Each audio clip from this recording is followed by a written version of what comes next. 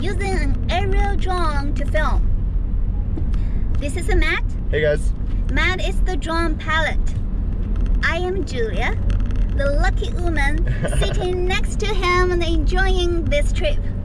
I'm enjoying it too. Okay, so right now we are driving towards Arlington Park in Pasadena. Yes, that's correct.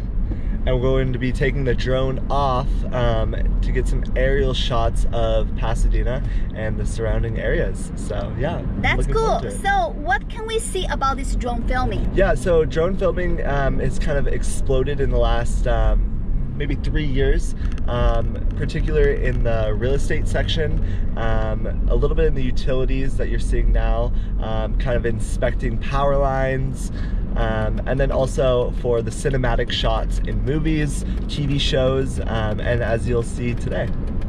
How high can it fly? Yeah, so that's a great question. The drone can climb to an altitude of 1,500 feet in the air, which is pretty crazy. But on the legal side of things, the drone is only able to go up to 400 feet for safety, because once you get past 400 feet, you'll see helicopters and other hazards in the air that we just don't want the drone to get into. So yeah. Got it. Have to be very careful. Yes. And can it fly in the rain or snow? Yes, so the drone can fly in the rain and snow. You want to be careful with the wind. The wind is a huge factor. The drone can only pretty much stand about 20 mile an hour, maybe 15 mile an hour winds. So you want to be very cautious, but it absolutely can fly in the snow and the rain, just maybe not a snowstorm or a rainstorm. So yeah, you want to be careful. Got it. I'm very curious. What's the difference between filming via this drone and the regular production camera?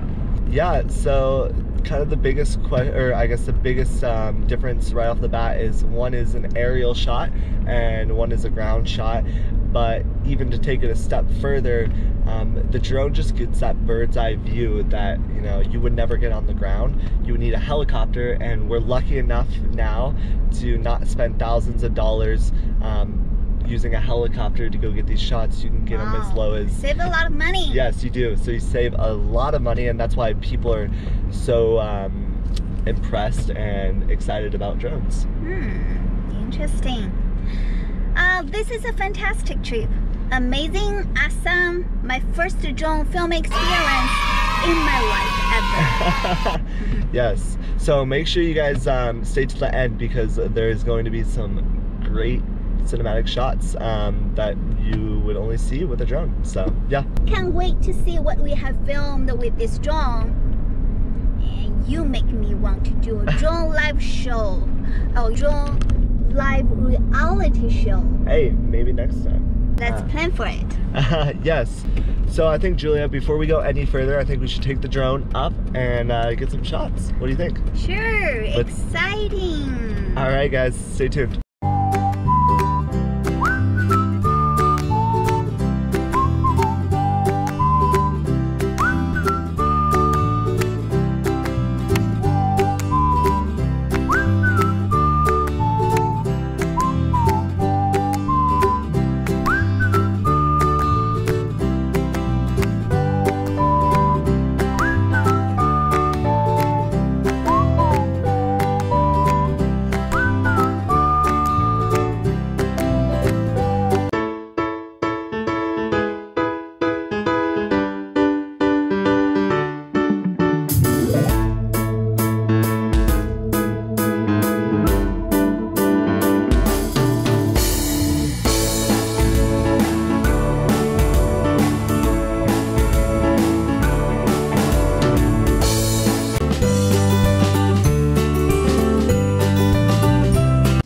Map view. I am Julia. We're back to studio. So Matt, that's an exciting and fun experience. Yes, it was. The car experience was really exciting. Yeah, when did you start making money with drones? So I started making money with drones when I was probably 18 years old. I'm now 22, and I saw that there was a niche, and yeah. So why is the drone filming a solution for the real estate industry and land development? Yeah, so when I was 18, I saw that there was a niche especially in the real estate market, for showing homes not just on a ground level, but with an aerial view. And drones have only been really relevant in the last 3 to 4 years. And so when I was 18, I kind of saw that, you know, it'd be very useful for the real estate agents to have this third angle shot of kind of a bird's eye view that you can't get when you're shooting from the ground. Before you started this drone business, Yeah. have you ever played the drone? No, so I never played around. I mean, I played a little bit around with drones. My brothers used to wakeboard a lot, and so we would do a lot of action sports shooting, and I kind of loved it ever since I kind of was able to play with the drone. And so, yeah, that's kind of where it started. What are those challenges you are facing right now in your drone business? Yeah, so kind of the biggest challenges right now that we're facing are people not being licensed.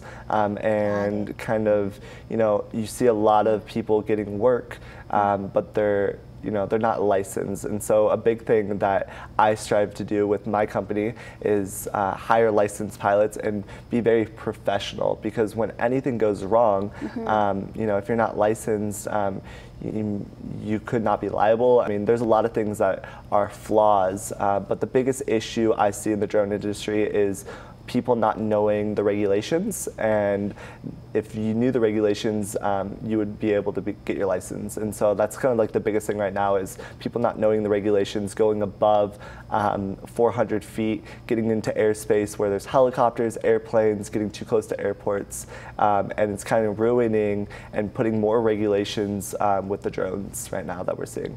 What has opened up for you since you started piloting the drone?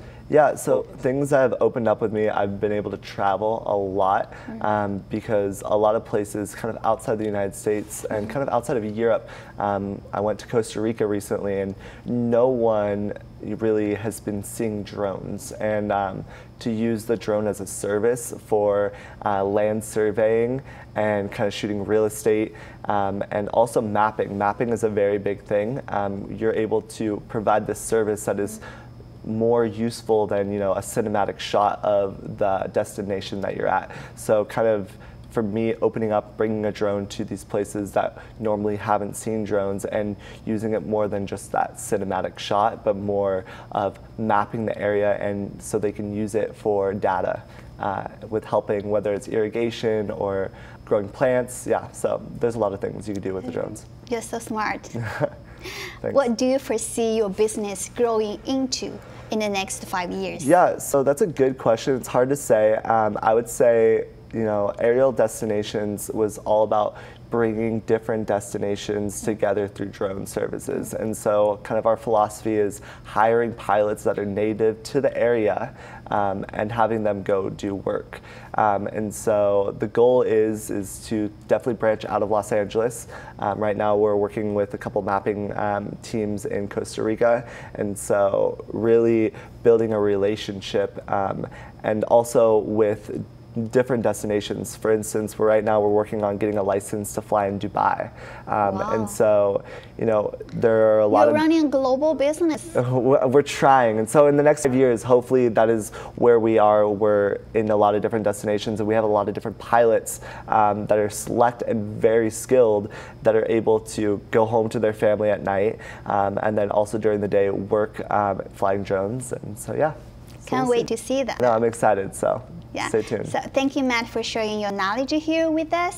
And this is AMAP View. I am Julia. Thank you for watching.